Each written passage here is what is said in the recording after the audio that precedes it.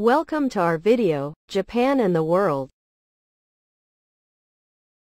The topic for this time is, Trump courts real danger with his invitation to attack NATO. I would like to focus on the commentary by Michael E. O'Hanlon, Director of Research, Foreign Policy. Director, Strobe Talbott Center for Security, Strategy, and Technology. Co-Director, Africa Security Initiative. Senior Fellow, Foreign Policy, Strobe Talbott Center for Security, Strategy, and Technology. Philip H. Knight Chair in Defense and Strategy. Former U.S. President Donald Trump's recent invitation to Russian President Vladimir Putin to have his way militarily against NATO allies falling short of their burden-sharing goals was not only mean-spirited, it was downright dangerous. Not only for them but for us as well. It is entirely possible that Putin could interpret Trump's comments literally and, should Trump win re-election this fall, attempt an attack on an American ally next year. Perhaps he would test Norway's northern border with a probing attack. Or he could fire missiles at Belgium or the Netherlands.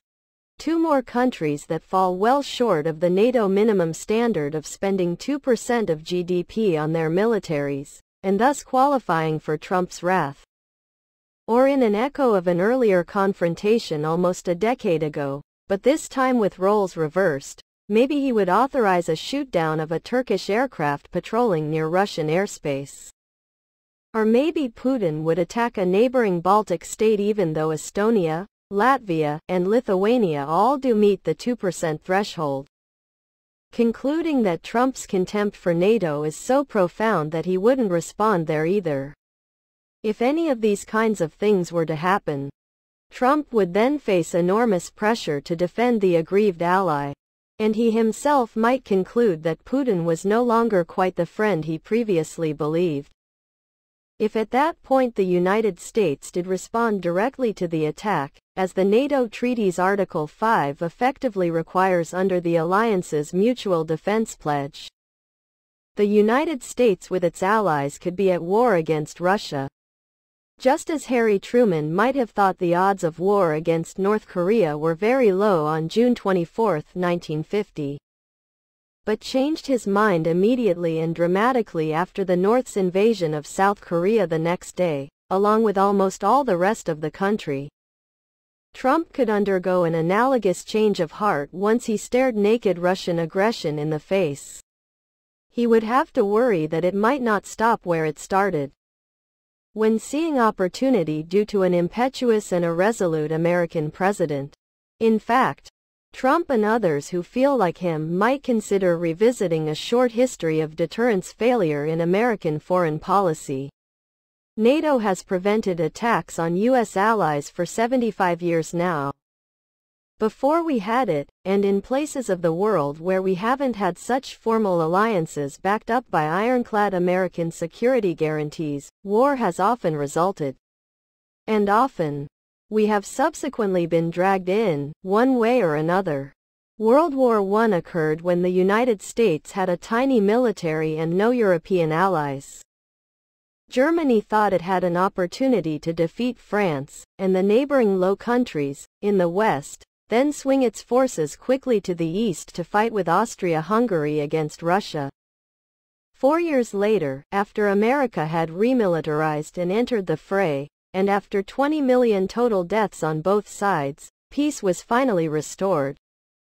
America changed its own position on the war once it eventually felt threatened itself. And that peace would not last for long.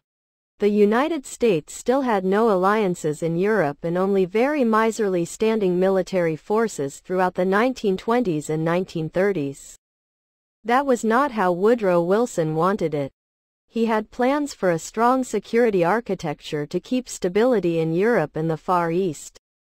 Alas, World War II resulted after the defeat of the League of Nations in the U.S. Senate in the 1920s again left an underprepared United States untethered to Eurasian security.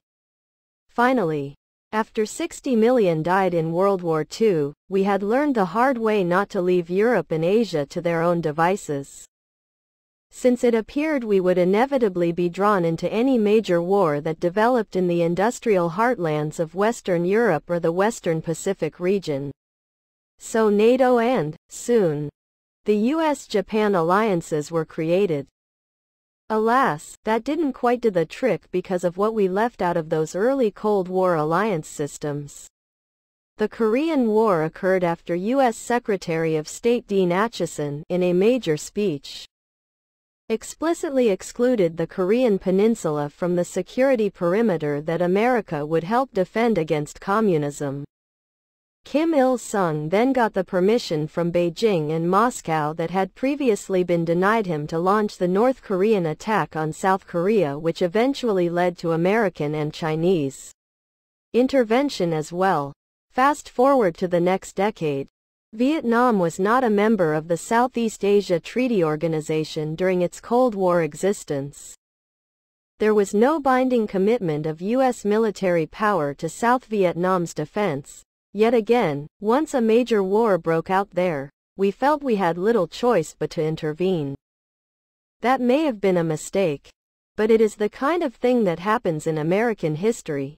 Even if we try to avoid a war, when the stakes get high enough, we often change our collective minds. Two more examples. The Iraqi invasion of Kuwait in 1990 happened after U.S. Ambassador to Iraq April Glaspie had earlier told Saddam Hussein that the United States had no position on inter-Arab border disputes. Osama bin Laden attacked us out of Afghanistan after going on the record with his view that the United States was a paper tiger militarily that wouldn't trouble itself seriously with such a faraway place. Then there is perhaps the most relevant case of all, Ukraine. Under President George W. Bush back in 2008, the United States joined the rest of NATO in promising Ukraine membership in the alliance someday. Then Presidents Barack Obama, Trump, and Biden failed to make that happen. We left Ukraine in a strategic no-man's land. Put differently, we painted a bullseye on its back.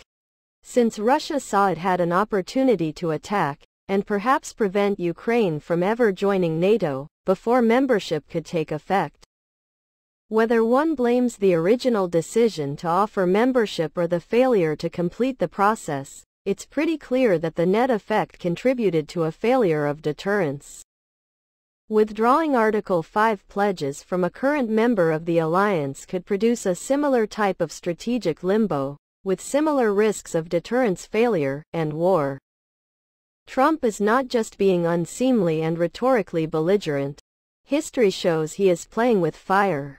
That's all. Trump courts real danger with his invitation to attack NATO. By Michael E. O'Hanlon. Director of Research, Foreign Policy, Director, Strobe Talbott Center for Security, Strategy, and Technology, Co-Director, Africa Security Initiative, Senior Fellow, Foreign Policy. Strobe Talbott Center for Security, Strategy, and Technology, Philip H. Knight Chair in Defense and Strategy.